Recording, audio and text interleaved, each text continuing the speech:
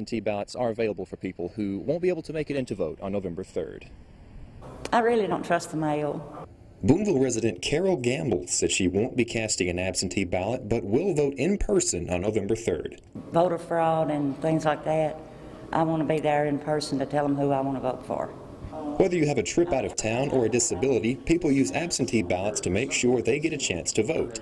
Prentiss County Circuit Clerk Mike Kelly said the first day of absentee voting has been busy. I think we'll have more absentees possibly than normal, but I still think that the vast majority of people will go to polls and vote. Kelly explained briefly how the absentee ballot process works. We've had several inquiries. People can call and request a ballot. They can also stop by. They have to give a legitimate reason for why they need an absentee ballot. One man at the Prentiss County Circuit Clerk's office said he is a truck driver and he needed one because he would not be in town on November 3rd. We do not hand ballots out, of course. We mail ballots to those that call and request them, to disabled and over 65 within the county. He added some also go outside the county by mail to people such as college students and people temporarily living outside the county.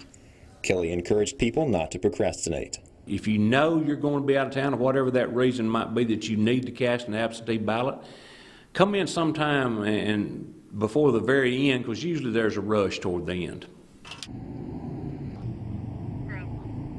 The deadline to register to vote is on October 3rd at noon, and the deadline for people to come into the office to cast an absentee vote is on Halloween, October 31st at 5 p.m. In Tupelo, Bronson Woodruff, WTVA 9 News.